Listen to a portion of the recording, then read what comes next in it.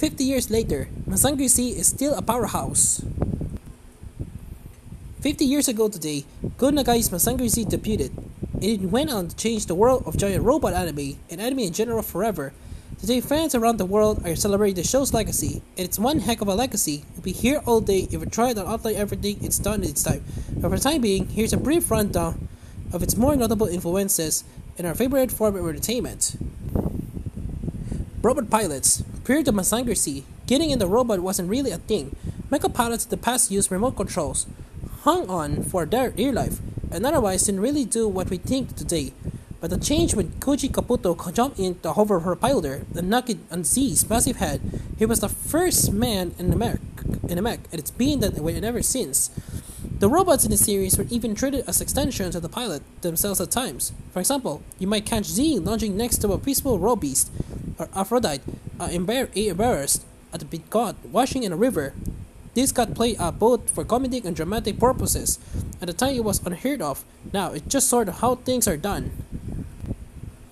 Super Robot Wars. 30 years ago, the first Super Robot Wars game came into being, a spin-off of Banpresto's Combate Hero series. It put you in charge of enemy robots from famous shows. In particular, the tactical RPG handed you the units from Mobile Suit Gundam, Get a Robo, and Mazinger Z.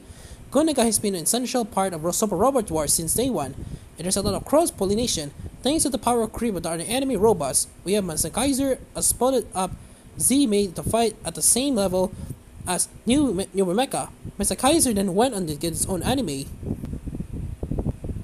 Imitators and rebels. When something changes the landscape, two things happen. First, lots of people jump on the bandwagon. Second, a lot of other people work to support the new hotness.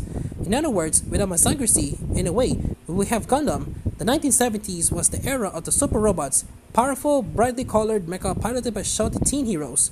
Yoshiyuki Tomino will throw his hat into the ring, making contributions strong to his work on Raiden, Voltes 5, and others.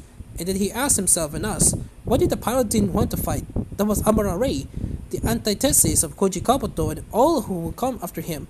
Decades later, Gundam stands as the progenitor of the real robot genre, next to Z as the beginning of the super robot genre.